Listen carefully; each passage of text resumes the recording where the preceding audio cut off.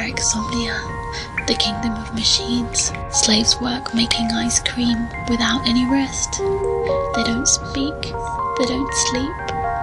The machines only work for Socket, the evil queen.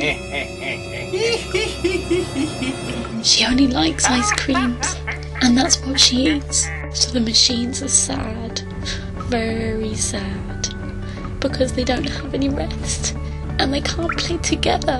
And though the machines have begun breaking down, the Queen is replacing the old machines for new ones to have more ice creams. And then she throws the old ones in the forest and makes a lot of rubbish for the planet.